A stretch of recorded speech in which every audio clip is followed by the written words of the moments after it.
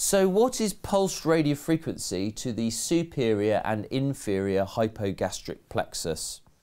Well, if you have a patient with pelvic pain, the mainstay of treatment remains medication, and that will be using anti-nerve pain medications or anti-neuropathic medications to get the right balance between benefits in terms of pain relief versus any adverse effects.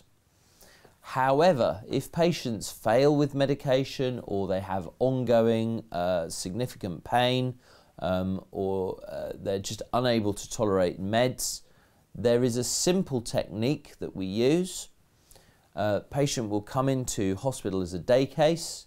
We will put them under an X-ray, little needle in the back of the hand and a very small amount of sedation so they feel nice and relaxed.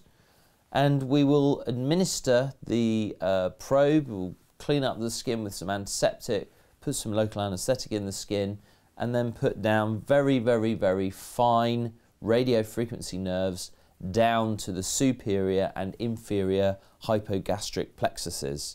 Now these are located just in front of, or what we call anterolateral to the front of the vertebral bodies for the superior hypogastric plexus, and in front of the sacrum, which is the sort of C-shaped bone right at the bottom of the spine, in front of that.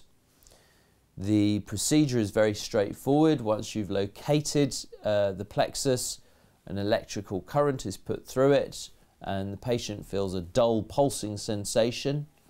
Once this has been achieved as accurately as possible, cycles of an electrical current are put through the nerves to try and reset them. This is the pulsed radiofrequency. In terms of risks and benefits, the benefits: pain relief. It takes about 10 to 14 days to work, sometimes less, sometimes more.